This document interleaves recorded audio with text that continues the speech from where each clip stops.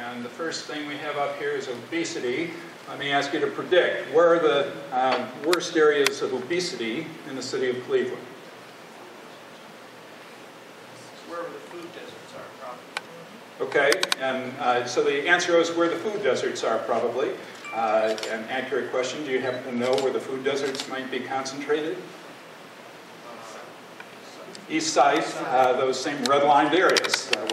We're back to that historical factor, and when we look at the mapping here, you can see, again, a very strong correlation of the obesity with those east side suburbs, or sorry, the east side of urban Cleveland. But let's look at no leisure time activity. That's less concentrated there. So no leisure time activity, no exercise is also more prevalent on the west side, isn't more exclusive to the east side as we saw for obesity, which may come back to that issue that this gentleman brought up about the food deserts that are on the east side but not on the west side. So they don't exercise there, but they've got more access to healthy food. Yes? Why is the data only collected for Cleveland? Someone might look at some of these measures and make the assumption that this is only a city problem when it's really a regional problem. So the reason that that is the case is that the data is made available to us by a project called the 500 Cities Project. This looked at a Robert Wood Johnson sponsored project through the CDC that examined BRFSS in the 500 largest cities in the United States, also including every state. So if a state didn't have a 500 city, one of the largest 500 cities, the largest city in that state was also included. So we actually have access to data for Cleveland, Akron, Youngstown, a number of Northeast Ohio cities. Canton we have. It's one of the 500 largest cities.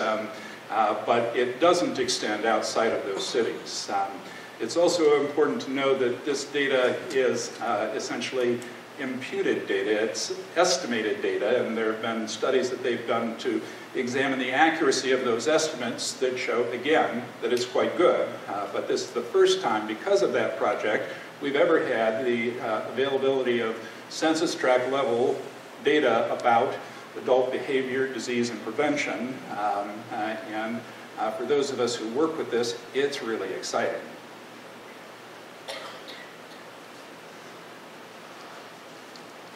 So there is some of this that's also going to be counterintuitive. So that's no leisure time activity. Let's look at smoking. And you'll see, oops. See with smoking, again, it is moved more towards the west side, not exclusive to those east side suburbs. And one of the things that really addresses the point you made is that the highest incidences of smoking in Cuyahoga County are the first ring west side suburbs. Parma, I'm quite sure, has the highest rate of smoking in Cuyahoga County. So it doesn't pick that up with this data, but it does allow us to at least look at the city of Cleveland. You also see here there's a bit of data suppression where some neighborhoods there wasn't enough population or data to make the estimates.